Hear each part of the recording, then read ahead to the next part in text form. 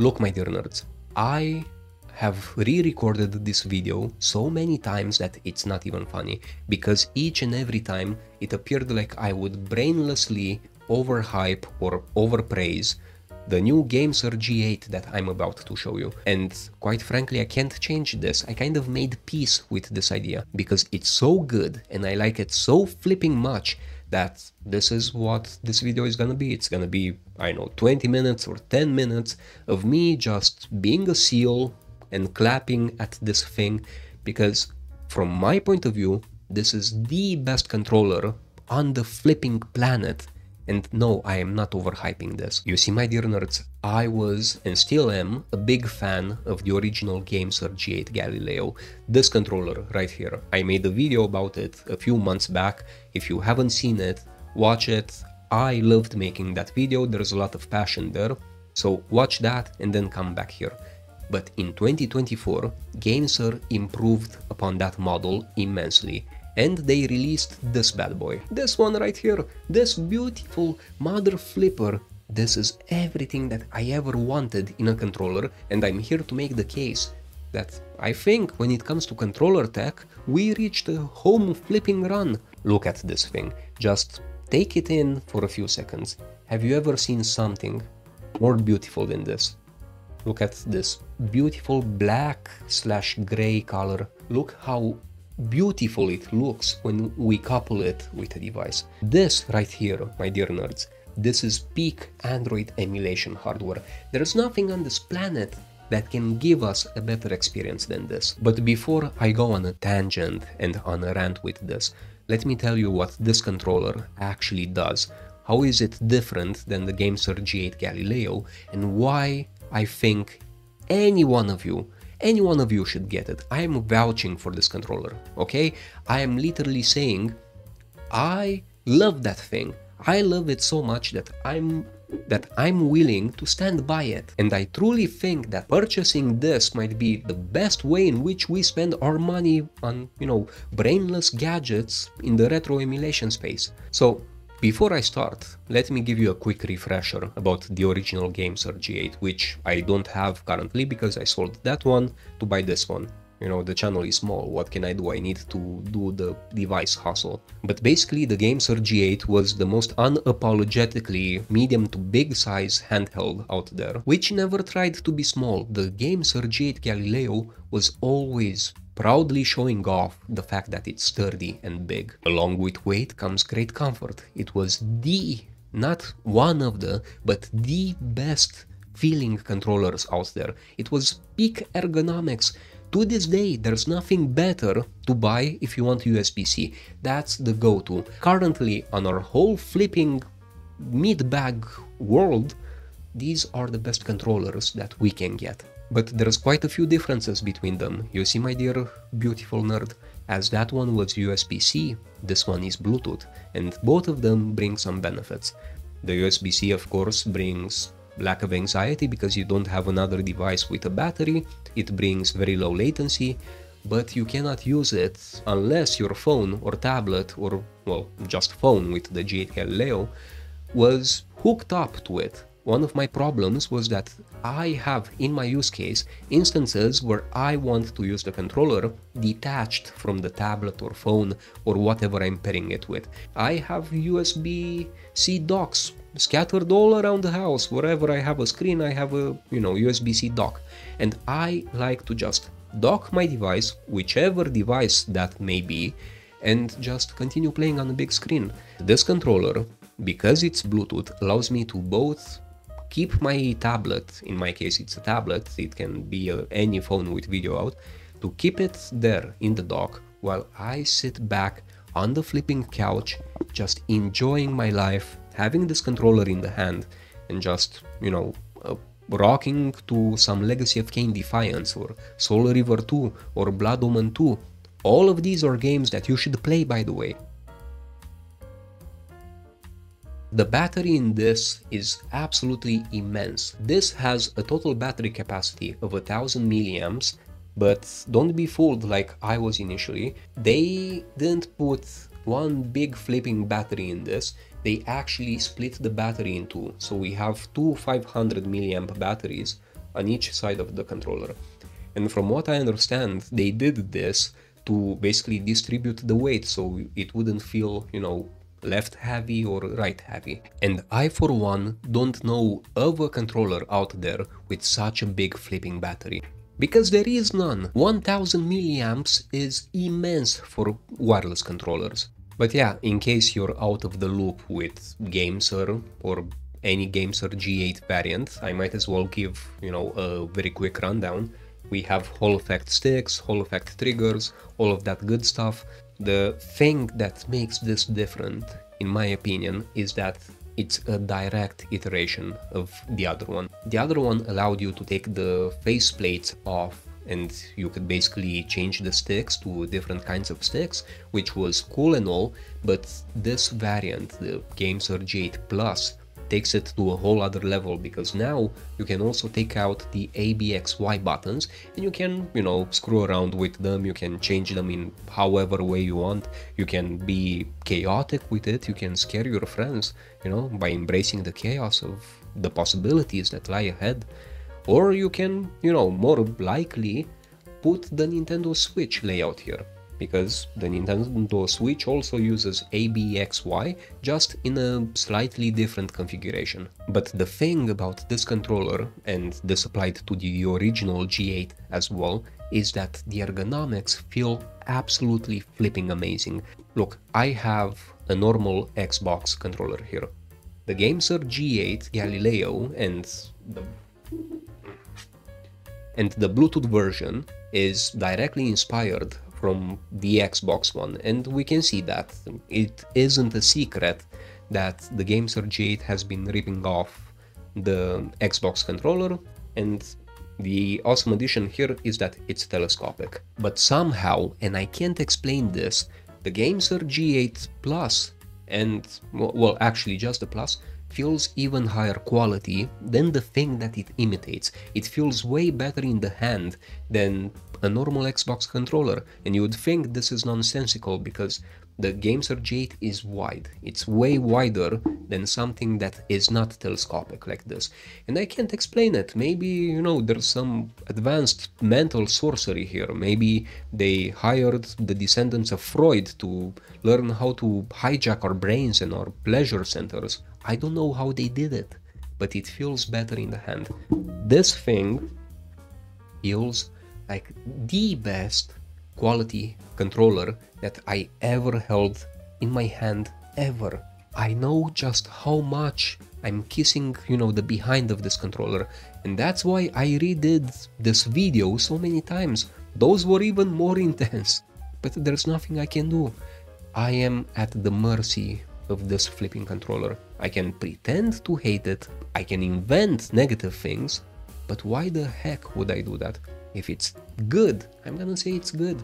You know, it's exhausting making reviews where I know I'm gonna appear more or less like a cheerleader, but sometimes you just have to cheerlead, you know? Sometimes you have to put on the pom-poms in your head in your hand and proudly go, "This is the best, I have no shame." And I hope I made it obvious that you don't have to worry about the quality of this thing. The sticks are immensely precise, so are the triggers. Have some B-roll if you don't believe me. Again, this is the end game. There's no better controller than this. I would highly advise you to copy my setup over there. Buy an 8-inch tablet. It can work with the iPad mini if you have one of those lying around. It can work with the Y700 2023 like I highlighted in this video.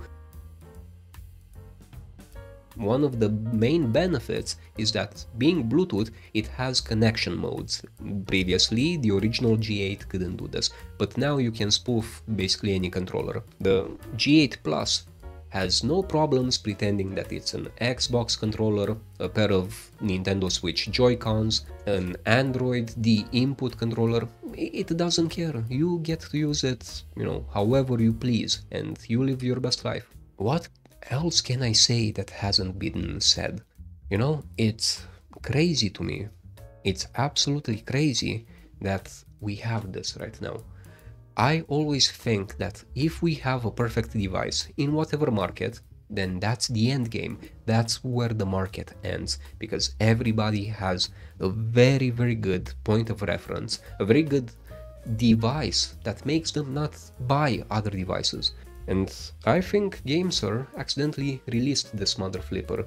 When I had the original G8 Galileo, I secretly, well, not secretly, I actually said this in this video, I wanted it to be black. I hated that SNES, retro style look. That look is good, but when it comes to expensive devices, I wanted them to be elegant. I wanted them to be clean. And in my subjective opinion, there's nothing cleaner looking than black devices. They simply have a whole other layer of elegance to them. So yeah, I don't know what else to say, It has everything that the other GameSir G8 had. It has two of these mappable buttons. It has everything really. The only thing, I almost forgot. There is one thing that this doesn't have, which the other GameSir G8, the USB-C version has, and that is an audio jack. This one being Bluetooth, it can't, really take the audio input and pass it through. The USB-C version could do this. This one unfortunately can't. It only has one USB-C for charging, and that's basically it. I know a lot of my nerds, they love their, audio jacks.